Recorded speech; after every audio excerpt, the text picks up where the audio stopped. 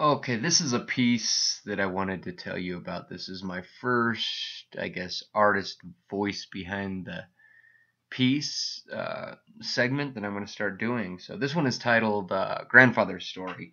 It was, the courage has come to me from a number of different venues, but most recently a new magazine called the SalidaScope, which is a zine here in Salida, put this black and white of this picture into the first edition of this. So come to Salida and see what the zine is and see what the scene is. But this picture, this painting I did, it came to be called uh, Grandfather's Story, because the painting in the zine represented the image I had in my mind, and that the words that they put on it, that she put with it, was a story that I know very well, an old Cherokee proverb, if you will, that has been referred to as two wolves, I guess.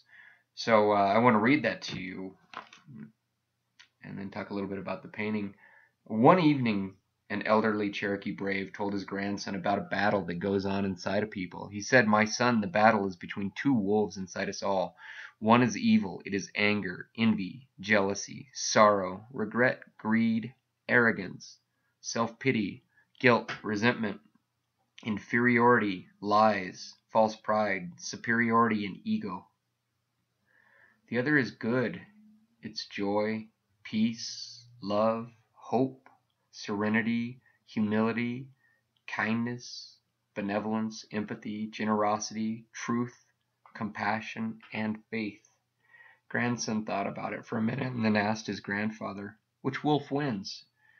The old Cherokee simply replied, "The one that you feed." What is your truth?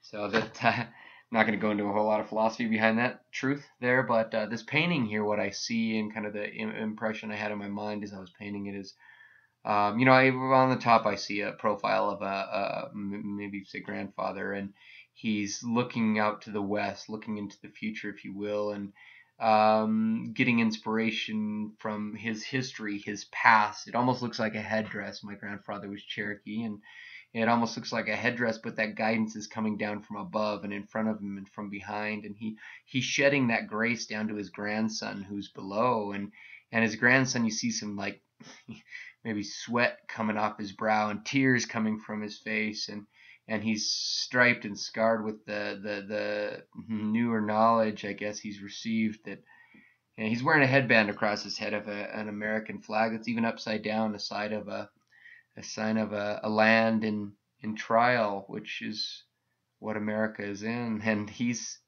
struggling, and he's getting that guidance from grandfather above, and reflecting upon himself. So I hope you enjoy. Peace and love.